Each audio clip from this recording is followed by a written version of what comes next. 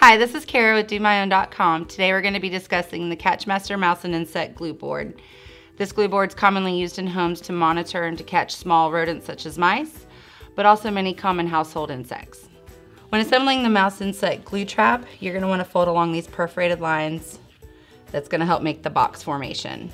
It is recommended to go ahead and pre-fold along these lines before trying to assemble the trap. That way it's going to make your final assembly easier. On the edge of the glue board, you're going to peel back along the vertical perforated line. This is going to expose the glue underneath this backing film. Removing the edge of the glue board like this is most important when laying glue boards flat along walls for rodent control. Be careful when you're doing this to not allow the tips of your gloves to touch the glue. If any gloves, skin, clothing, or any material happens to come in contact with the glue that you need to remove, you can use vegetable oil to loosen it up and to remove it.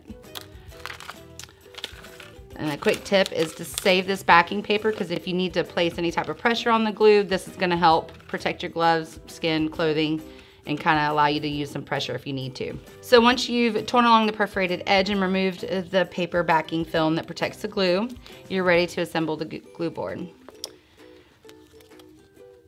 Open the slot a little bit. That's going to make sliding the tab into the slot a little easier once it's folded. You'll notice that the glue goes all the way to the edge on this side of the glue board, but there is a little bit of a buffer on this side. Folding, bending along the perforated edges. This tab is intended to go underneath the slot, not over the top, so that you have this tab here to lock it into place.